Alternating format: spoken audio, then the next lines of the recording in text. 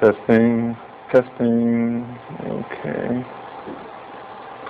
Okay, today's lecture will be taken out of Chapter 12 of Boas and Geller, and that's the section on complex arithmetic, which is the extension of the reals, and we'll go through most of the information that's in here, and we'll be assigning some of the exercises and problems out of this section.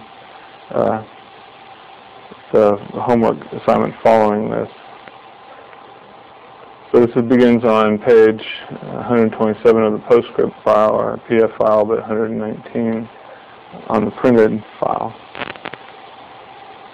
So what I'd like to do is just sort of discuss historically, again, where the concept of an imaginary number came from.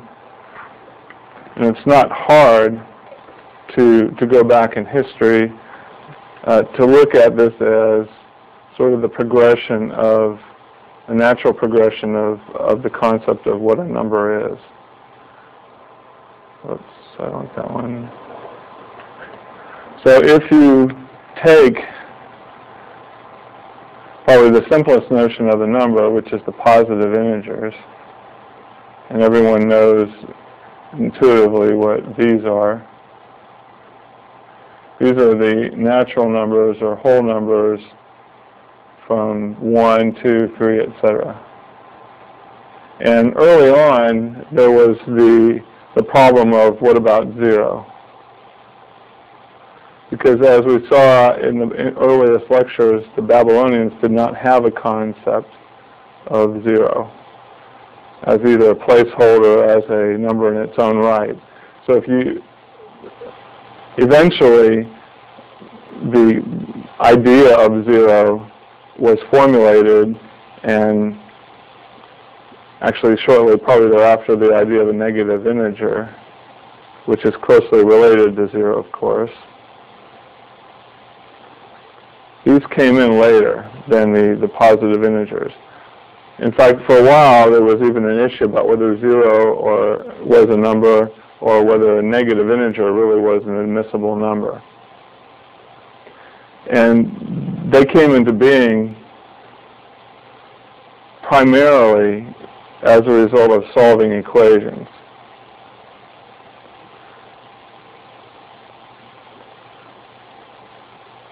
So the necessity of solving equations, for example, you have, essentially we would write it now, x plus 3 equals 2. Now clearly there's no positive number, which is a solution. So naturally people are not happy with equations that don't have solutions. So they appended negative integers. Now there's also the problem when you have the idea of division. This forces you to extend the natural numbers to the rationals. So for example, if you have 3x equals 2, x equals 2/3, we saw, for example, that the Greeks had a very good concept of the rational numbers because they could, by similar triangles, construct ratios of integers. So they could multiply integers by integers, and they could divide integers by integers, so they could have the set of rational numbers. Now, I'm not entirely sure what concept of negative numbers they have, but certainly they had the idea of reflection. So the point I want to make is this essentially forces you to come up with a concept of negative numbers, and this equation forces you to come up with a concept of a rational number. So if you look down here, the positive integers, which we start off with just from counting on your fingers or toes or whatever, once you have the idea of 0, you can extend that to the non-negative integers or natural numbers, depending on whether you include 0 or not. You then, just for solving equations with only addition, you have to extend it by negative integers.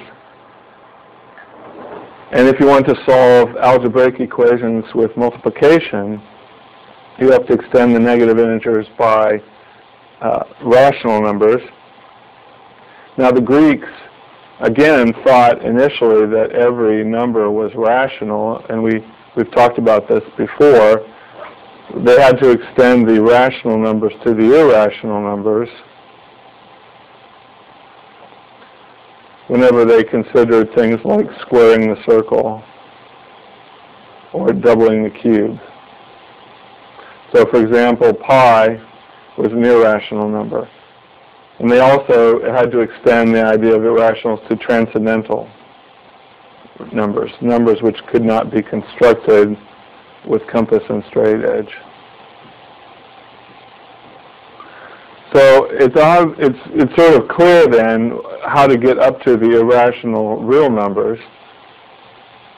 What I want to do is talk a little bit about why the complex numbers came into being.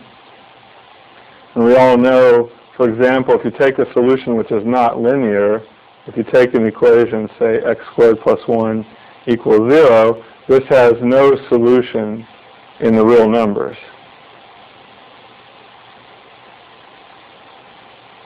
So you essentially have to invent a number, x, so that x squared equals minus 1, or x is equal to the square root of negative 1.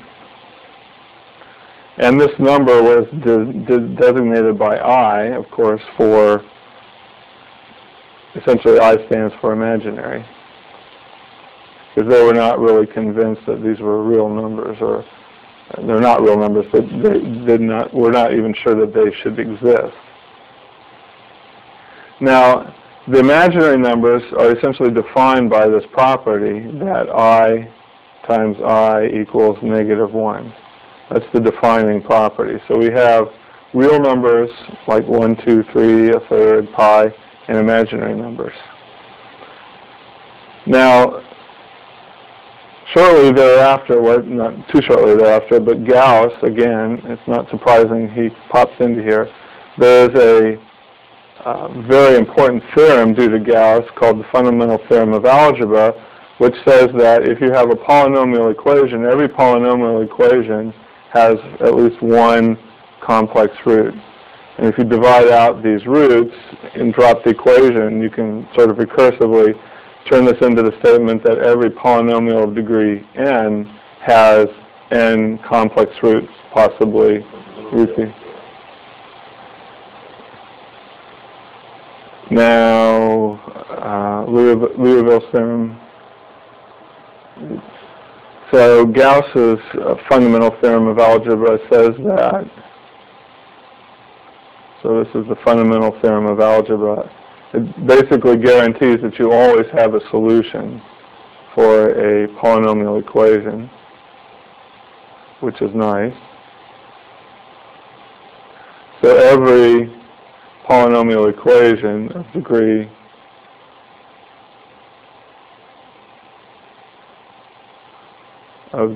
n bigger than 1 has at least one root, possibly complex.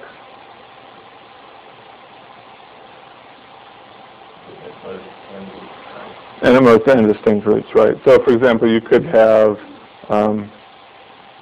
z minus or x minus 1 to the 100,000th power equals 0, and that obviously just has one root with multiplicity 100,000.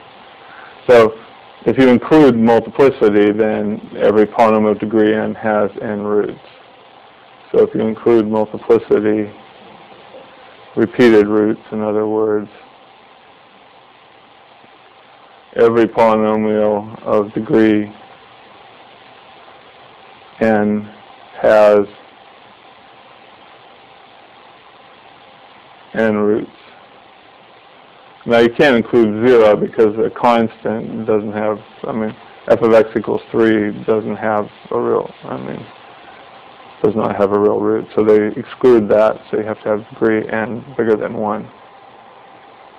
Okay, so the complex numbers are there to sort of fill in the gaps of being able to solve equations. So we've extended the integers by being able to solve just equations with a single operation plus addition. That forces you, by additive inverses, to essentially introduce the negative numbers. Multiplicative inverses force you to really define rational numbers. Being able to solve polynomial equations over the reals forces you to essentially define the irrational numbers. And whether you can construct all irrational numbers through straight edge and compass leads to the idea of solvability over the field of the reals. And transcendental numbers, there are numbers like pi that are not solutions of algebraic equations. And finally, if you want to solve equations like quadratics, for example, x squared plus 1 equals 0, this does not have solution over the reals or rationals. You need to extend it by the complex numbers. Now, the complex numbers are formed, as we know, as a linear combination of the real and imaginary part. So the complex number is a real part and an imaginary part. Now the real part is typically written as A times I times B. So the real part, this is Z, this is the real part of Z, and this is the imaginary part of Z equals B. Now, one of the great breakthroughs due to Hamilton in the mid-1800s was to recognize that you could also write this as an ordered pair with suitable extensions of what it means to multiply. So we know that if we take two complex numbers, A1 plus I, B1, multiplied by A2 plus I times B2, we define this to be A1 times A2, I, B1 times A2, I times A1, B2, plus I squared, which we know what that is, B1, B2. This is real, it's minus B1, B2. So A1, A2 minus B1, B2, that's the real part, times I, B1, A2 plus A1, B2. Now if you go ahead and write this as a pair, this is A1, A2 minus B1, B2, comma, B1, A2 plus A1, B2. So if you use this, just take this line and use it to be the definition. So just define a new object called, say, Z equals A comma B, and you just define multiplication by A1, B1 multiplied by A2, B2 equals this thing, A1, A2 minus B1, B2, comma, B1, A2 plus A1, B2. You can show that this defines all the right properties. For example, it's commutative, you can find the inverse, you can find the length, etc. So this was Hamilton's contribution.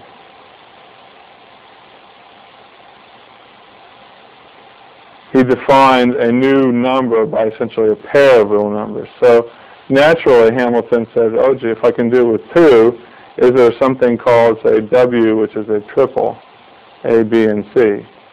So can I define a commutative algebra system where I have triples of numbers, where I could multiply? Is there a definition? Can we define addition and multiplication in a way that's consistent? meaning that distributive and associative properties, etc. Now, it turns out that this is not possible.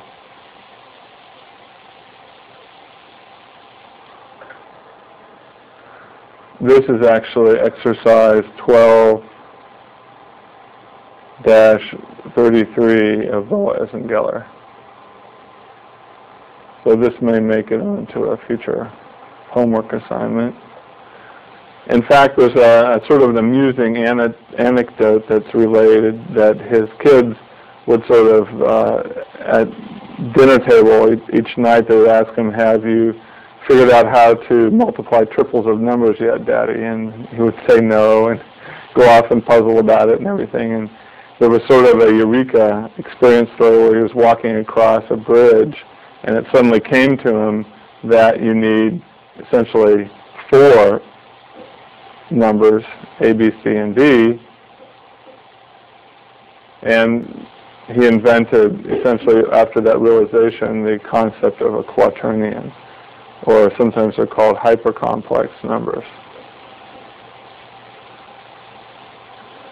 So these quaternions essentially are the extensions of the complex numbers to essentially 4 dimensions rather than 3. So there's no real way to embed triples of numbers in any kind of consistent way, but for 4 tuples you can. And these are what are called quaternions. And Hamilton investigated the properties of these. He was the inventor of those. Now the quaternions, there's a link in here just to show you how the quaternions are formed. You can write them in separate ways. You can introduce the sort of 3 roots of -1, I, j, and k with this property, and then write quaternions as a linear combination of 1 plus these I, j, and k. You can also represent them as 2 by 2 matrices or even 4 by 4 matrices down here. So in R4, you can write I, j, k, and 1 as 4 by 4 matrices which have these rules. So we'll talk a little bit about this because it turns out, interestingly enough, that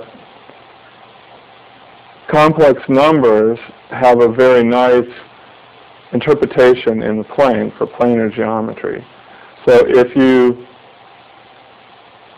look in the complex numbers as in R2 or in the plane, you can write A plus BI as an ordered pair of a real and imaginary part.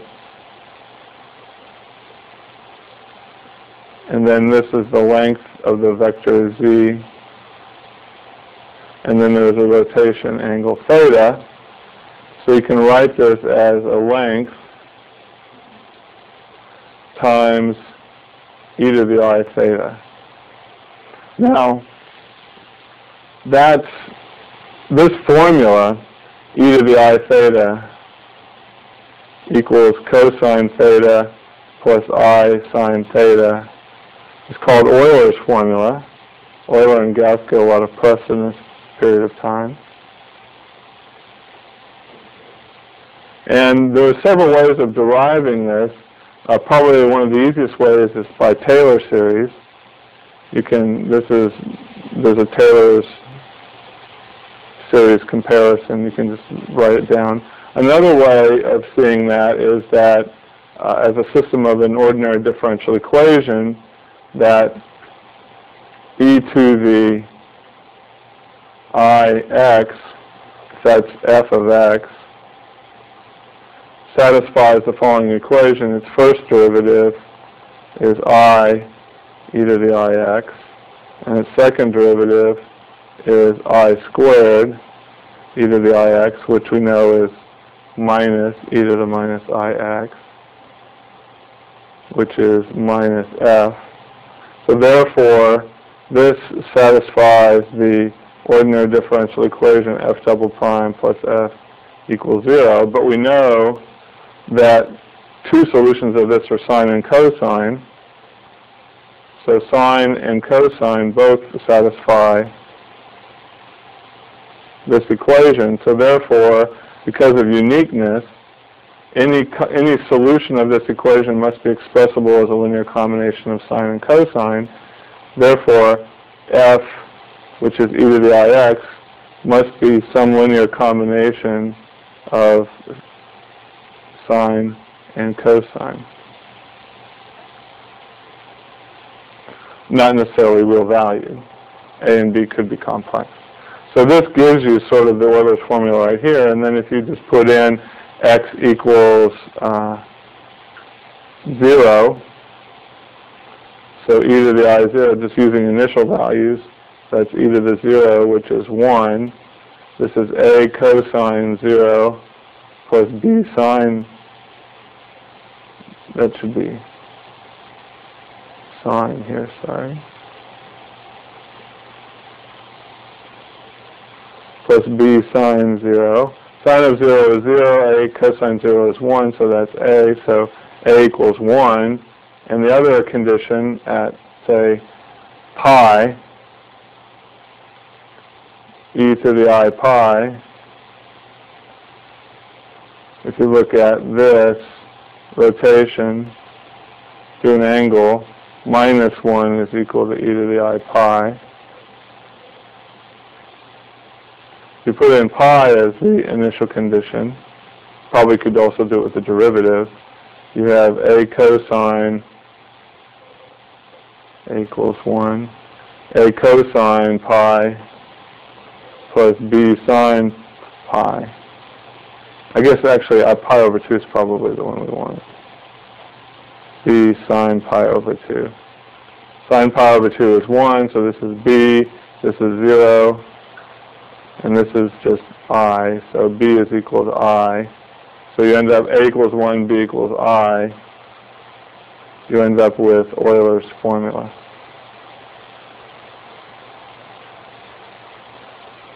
So probably one of the most famous formulas in early, up to the end of the 1700s, was Euler's formula, e to the ix is cosine x plus I sine x. And for a particular case, x equals pi, e to the I pi is cosine pi, which is minus 1, plus I sine pi, which is 0. You get this. So you have the basis of the real number is 1, the basis for the imaginary number is I, the basis for the natural logarithms, and the classic transcendental number pi. Both e and pi are both transcendental. So you essentially end up with a relationship between 4 of the basic quantities in mathematics. So this relates, again, e, pi, I, the negative number, and 1. Or sometimes you'll see it's written e to the I pi plus 1 equals 0. So a very nice relationship between sort of the fundamental constants of mathematics. Okay, so here's actually, I've clicked up a little biography of Hamilton there, and I don't know if they have the anecdote in here.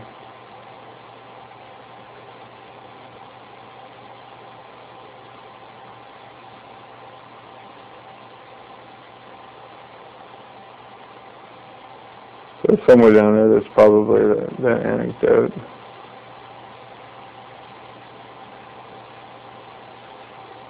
Maybe not. Okay, I know I read that anecdote somewhere. So the complex numbers do form a field, and a field in mathematics, as you're probably aware, has certain properties or axioms that must hold. So you have 2 operations, plus and dot, addition and multiplication. Addition and multiplication are both commutative. Addition is associative, as is multiplication. There's a distributive law of multiplication with respect to addition and addition with respect to multiplication. There's an additive identity and multiplicative identity, and an additive inverse and a multiplicative inverse. Now it turns out that the quaternions are not commutative, but the complex arithmetic is commutative. Okay, so you can extend, using this idea here, the positive integers, add 0, add the negatives, add the rational extension, extend it to irrational, extend it to complex, and then finally extend it to quaternions, which are 4 tuples or ordered pairs of 4 components. Okay, now there is a geometry of complex numbers, as I alluded to here, because in the plane, these are associated, the angle theta is a rotation, so multiplication by a complex number is essentially a rotation and a scaling. So multiplication is by a complex number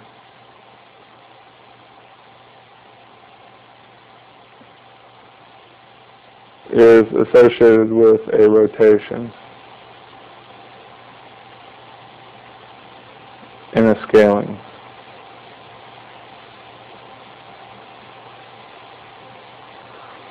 So, for example, if you have a geometric figure in the plane with vertices, so x1, y1, x2, y2, etc. You can look at these as complex numbers. x2, x1 plus I, y1 is equal to z1, x2 plus I, y2 equals z2, etc. If you wanted to rotate this figure about the origin, all you'd have to do is multiply it by a number, e to the I theta. So if I took e to the I theta times z1, it would take z1, wherever that was, and it would then rotate, keeping the length equal, it would then rotate it by an additional angle of theta. So whatever theta value z had, it would rotate it by an additional. So if you wanted to rotate it about its center of mass, then clearly what you would do is you would subtract off this distance, and then it would be essentially around the origin, and then if you rotated about the origin, it would spin around. So you could actually think of, and this is very fruitful, you could think of two-dimensional computer graphics as essentially all taking complex numbers, multiplying them by other complex numbers, and then resolving them back into the real and imaginary parts, plotting on the plane. You could do rotations, translations, etc., just by complex arithmetic. So scaling, rotation, and translation all is equivalent to complex arithmetic.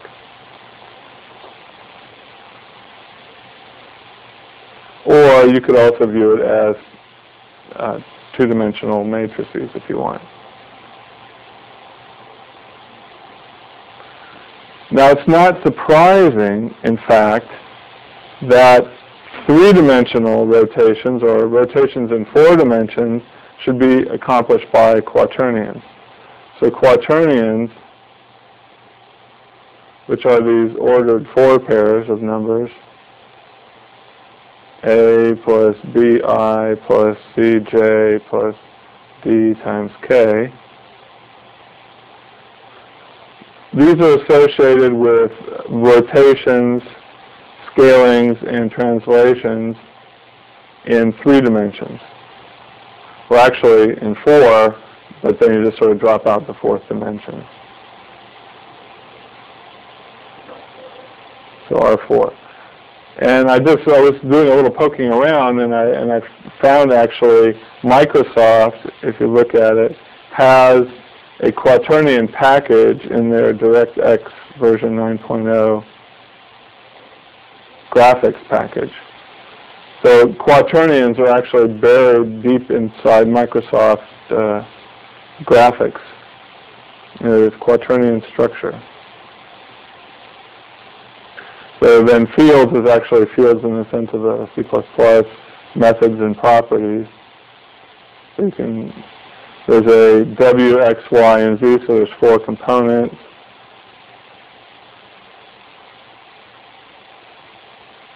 Then there's a method you can add, and then there's some other dot, invert, length, etc., square root, multiply, etc.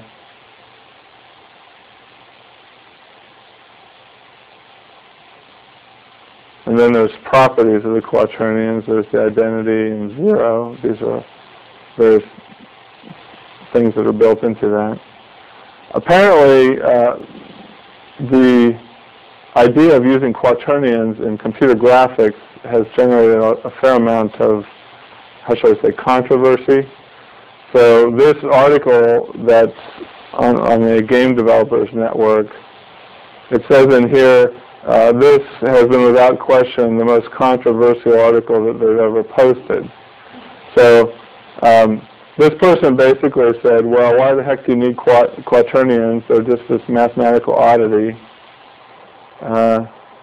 Actually, she has some interesting statements in here. What is this? For example, one statement here, it says, software engineers in general are not mathematicians. They can code an algorithm but rely on others for rigorous proof of an algorithm's suitability for a task.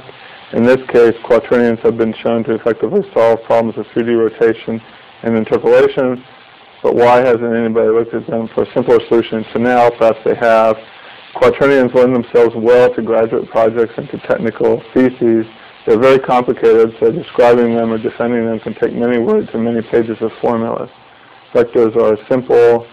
Not much new you can say about vector operations. And 3, quaternions are a popular buzzword. They sound cool, blah, blah. So she's definitely not in favor of quaternions. So if you go back up and look at the newsgroup thread, I mean, it's just page after page after page, back and forth, like this person's an idiot, you know, how some of these computer news groups can go here.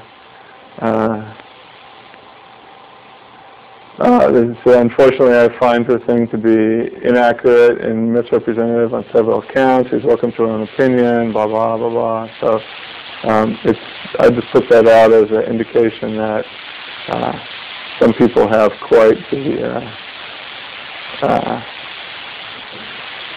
everyone has an opinion on this. So quaternions for use in computer graphics are, as I say, there are some advantages, and they actually go through that if you go through this whole discussion, her article, etc. Now, there was at least one link to quaternions that I had found. So this is a link that I've found, quaternions.com. If you look at the PDF file, it's, I don't know, how long is that?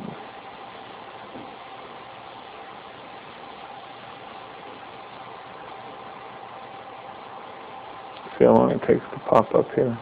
So here's one of the most concise references. I'll add it to the link at the bottom of the page after class. This is one of the most concise references, and it's actually fairly well cited, on using quaternions to represent geometric rotation. So this is a set of notes that came out of course at Berkeley. It starts off with quaternions as a generalization of the complex numbers with the square root of -1. And then if you go ahead and define other roots of -1, so suppose you have 3 different numbers that are square roots of -1 with these properties, then you can define the transpose, the length, the inverse, etc. And so this actually represents the rotations using their properties of multiplication. And then there's have a more mathematically inclined explanation of that. And then finally, probably the easiest way to think of them are 4x4 matrices. because it's clear when you have matrices why you can end up with a non-commutative product. Okay, and these are just the technical details. Okay, so I think what I'd like to do next time is just finish up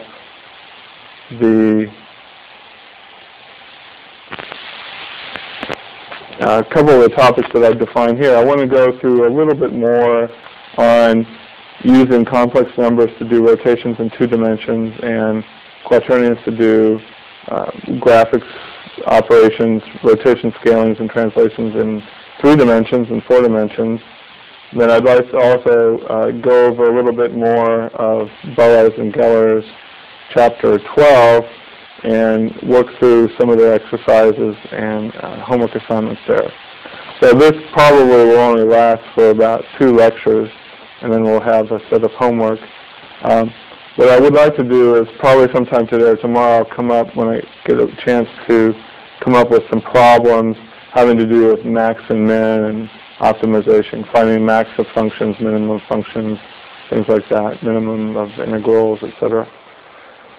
So look at the website later on today or tomorrow. There should be some problems having to do with this section. Also, one quick thing.